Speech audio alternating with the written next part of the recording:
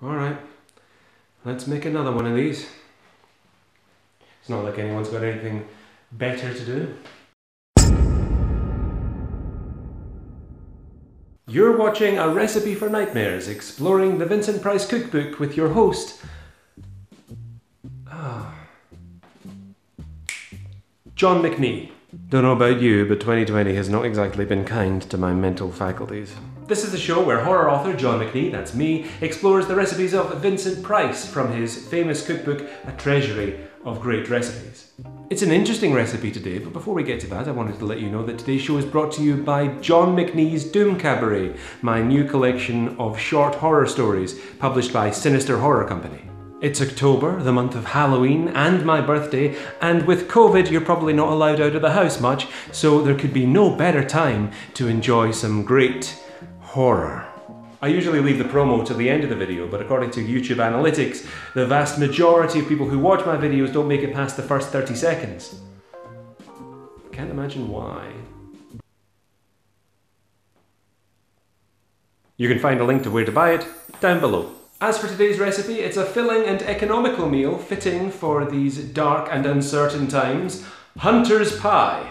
And if you're assuming that hunter's pie is going to be very similar to shepherd's pie, which is basically meat and potatoes, or cottage pie, basically meat and potatoes, then you would be correct. It's basically just meat and potatoes. According to Vincent Price, this is an Irish recipe, as the copious use of potatoes might have told you. It's also a lamb recipe, which is surprising given the name is hunter's pie, and sheep are not a particularly challenging quarry. So if you ever wondered what kind of hunters would hunt sheep, now you know. Irish ones. We require lamb or mutton chops, potatoes, butter, salt, pepper, beef stock, and Worcestershire sauce. Step 1. In a hot skillet, melt approximately 2 tablespoons of butter. When it's hot, add 4 lamb chops, trimmed of their fat. It's up to you whether you choose to also remove the bones. I've left them in because I've never had hunter's pie before, and the recipe doesn't say anything about cutting them out. I don't know if it's a feature. Do you want the bones in? Are you supposed to find them there? Is that the hunting? Are you meant to hunt around in the pie to find the bones? Is that the fun of it? Step 2. Brown on both sides for about 6 minutes. Nicely browned. We're going to remove the chops from the pan and keep them warm. Step 3. Add to the pan about 3/4 cup of beef stock. And stir in all the brown drippings. That's an actual line from the book. It's appetizing stuff, isn't it? Bring that to a boil, then set it aside, but keep it hot. Next, we want to preheat our oven to 350 degrees Fahrenheit or 180 degrees Celsius. Step 5. Boil, peel and mash about 1.5 pounds of potatoes. In that order. Boil, peel and mash. Next, beat in 4 tablespoons of butter, which is about that. I mean, for goodness sake, don't be shy. 1 teaspoon of salt and 1/2 teaspoon of pepper. That makes for some really salty, really peppery, really buttery mash. Which is probably because I misread the recipe, which calls for 1/8 teaspoon of pepper, not 1/2 teaspoon. What kind of fool puts in 1/2 teaspoon of pepper without even checking? Anyway, it's fine. Bit peppery. I like pepper, so that's fine. Step 7. Butter an oven-proof dish and line it with about half of your insanely peppery mash. Look at that. Place your 4 chops on top, like so, and sprinkle on just a little Worcestershire sauce. Step 9. Cover with the remaining potato and smooth it out like a pie crust. Look at that. All my chops are totally sealed in there. Place in the oven and bake for 30 minutes.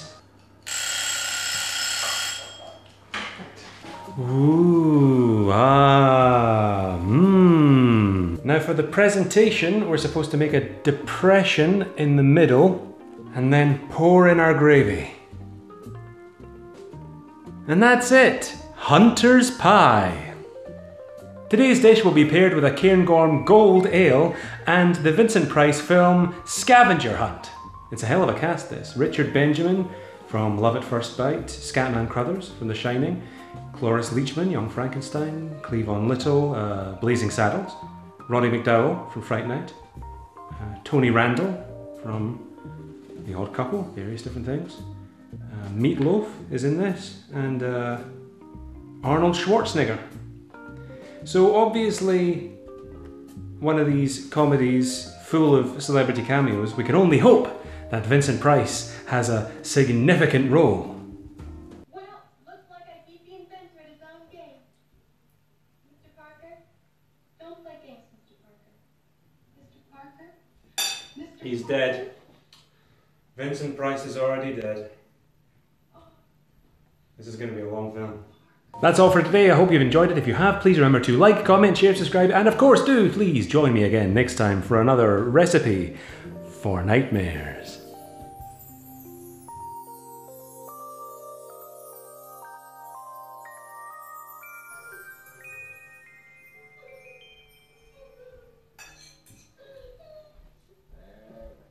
Do you know what? This would be a lot better with no bones. And less pepper.